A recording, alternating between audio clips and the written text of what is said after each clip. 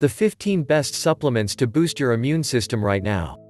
Written by Jillian Kabbalah, M.S., Road, medically reviewed by Sade Meeks, M.S., Road, updated on April 19, 2021. An important note. No supplement will cure or prevent disease. With the 2019 COVID-19 pandemic, it's especially important to understand that no supplement, diet, or other lifestyle modification other than physical distancing, also known as social distancing, and proper hygiene practices can protect you from COVID-19.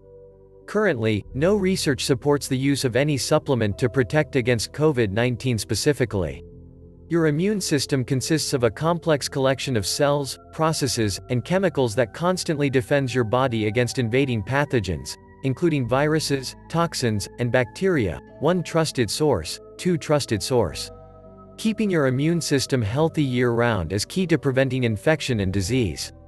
Making healthy lifestyle choices by consuming nutritious foods and getting enough sleep and exercise are the most important ways to bolster your immune system.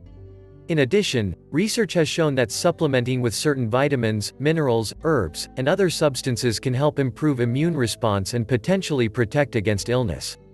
However, note that some supplements can interact with prescription or over-the-counter medications you're taking. Some may not be appropriate for people with certain health conditions. Be sure to talk with a healthcare professional before starting any supplements. Here are 15 supplements that are known for their immune-boosting potential. Share on Pinterest. Mark Tran, Stocksy. 1. Vitamin D.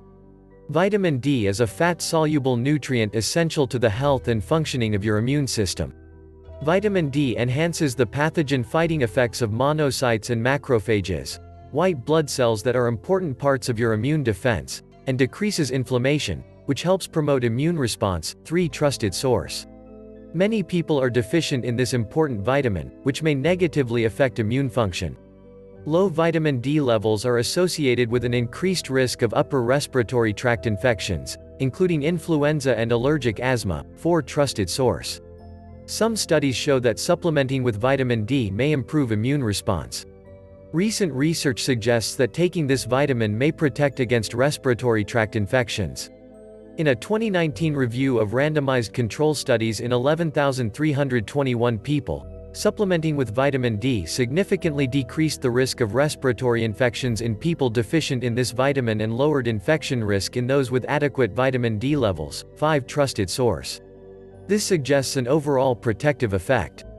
Other studies note that vitamin D supplements may improve response to antiviral treatments in people with certain infections, including hepatitis C and HIV. 6 trusted source, 7 trusted source, 8 trusted source.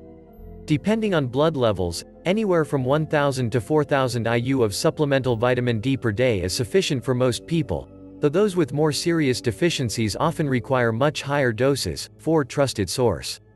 Vitamin D has been highly researched in connection with COVID-19 because of its effect on the immune system. Studies have shown that vitamin D can expedite healing and stall inflammation in the respiratory system. 9 trusted source. In a recent rapid review study, it was concluded that more research is needed to recommend vitamin D supplementation for the prevention and treatment of COVID-19. 10. However, many professionals within the health and science community argue that supplementing with vitamin D is generally safe and could help protect individuals from the virus. 11 trusted source. Summary. Vitamin D is essential for immune function. Healthy levels of this vitamin may help lower your risk for respiratory infections. Supplements. 101, Vitamin D. Supplements. 101, Vitamin D2. Zinc is a mineral that's commonly added to supplements and other healthcare products like lozenges that are meant to boost your immune system. This is because zinc is essential for immune system function. Zinc is needed for immune cell development and communication and plays an important role in the inflammatory response. Zinc also specifically protects tissue barriers in the body and helps prevent foreign pathogens from entering. 12 trusted source. A deficiency in this nutrient significantly affects your immune system's ability to function properly, resulting in an increased risk of infection and disease, including pneumonia. 13 trusted source, 14 trusted source. According to research, 16% of all deep respiratory infections worldwide are due to zinc deficiency. 15 trusted source. Zinc deficiency affects around 2 billion people worldwide and is very common in older adults. Up to 30% of older adults are considered deficient in this nutrient, 16 trusted source. Zinc deficiency is relatively rare in North America and developed countries, 17 trusted source, 18 trusted source. Nevertheless, many individuals in the United States have marginal zinc deficiency related to intake or absorption. Older individuals are generally at an increased risk, 18 trusted source. Numerous studies reveal that zinc supplements may protect against respiratory tract infections like the common cold, 19 trusted source, 20 trusted source. What's more, supplementing with zinc may be beneficial for those who are already sick. In a 2019 study in 64 hospitalized children with acute lower respiratory tract infections, ALRIs, taking 30 mg of zinc per day decreased the total duration of infection and the duration of the hospital stay by an average of 2 days, compared with a placebo group, 21 trusted source. Supplemental zinc may also help reduce the duration of the common cold, 22 trusted source. Additionally, zinc demonstrates antiviral activity, 24 trusted source. Taking zinc long-term is typically safe for healthy adults, as long as the daily dose is under the set upper limit of 40 mg of elemental zinc, 13 trusted source. Excessive doses may interfere with copper absorption, which could increase your infection risk. Summary. Supplementing with zinc may help protect against respiratory tract infections and reduce the duration of these infections. Healthline event. Healthline. Mental health in focus. For Mental Health Awareness Month, join Taraji P. Henson, Jewel, Michelle Williams, and more in an honest conversation to bring the state of mental health into focus. Learn more. 3. Vitamin C. Vitamin C is perhaps the most popular supplement taken to protect against infection due to its important role in immune health. This vitamin supports the function of various immune cells and enhances their ability to protect against infection. It's also necessary for cellular death, which helps keep your immune system healthy by clearing out old cells and replacing them with new ones, 25 trusted source, 26 trusted source. Vitamin C also functions as a powerful antioxidant, protecting against damage induced by oxidative stress, which occurs with the accumulation of reactive molecules known as free radicals.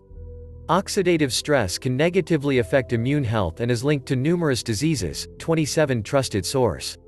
Supplementing with vitamin C has been shown to reduce the duration and severity of upper respiratory tract infections, including the common cold, 28 trusted source.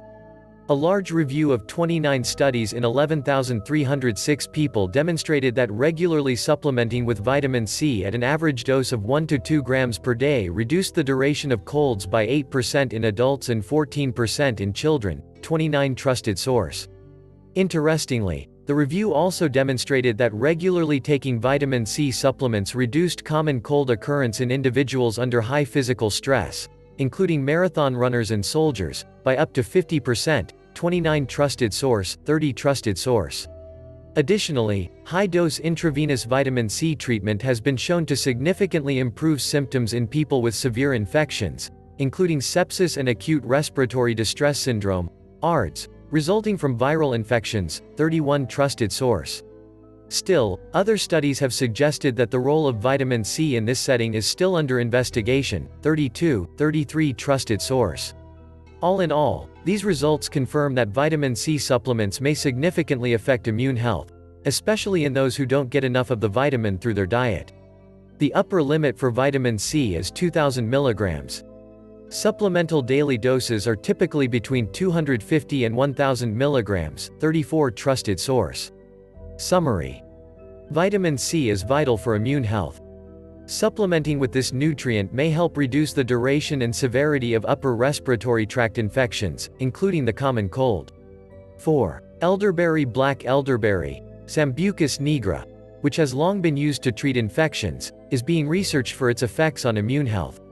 In test tube studies, elderberry extract demonstrates potent antibacterial and antiviral potential against bacterial pathogens responsible for upper respiratory tract infections and strains of the influenza virus, 35 trusted source, 36.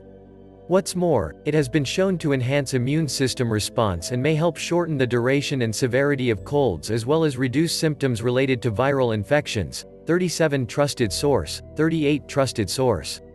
A review of 4 randomized control studies in 180 people found that elderberry supplements significantly reduced upper respiratory symptoms caused by viral infections. 39 Trusted source.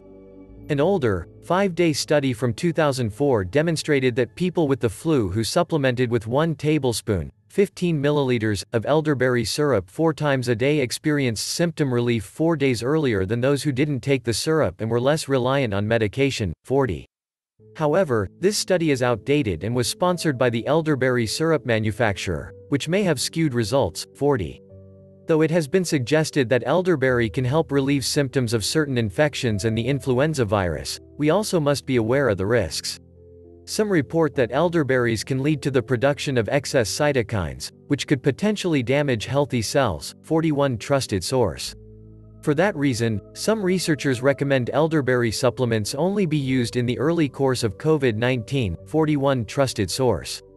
It should be noted no published research studies have evaluated the use of elderberry for COVID-19. 42. These recommendations are based on previous research done on elderberries.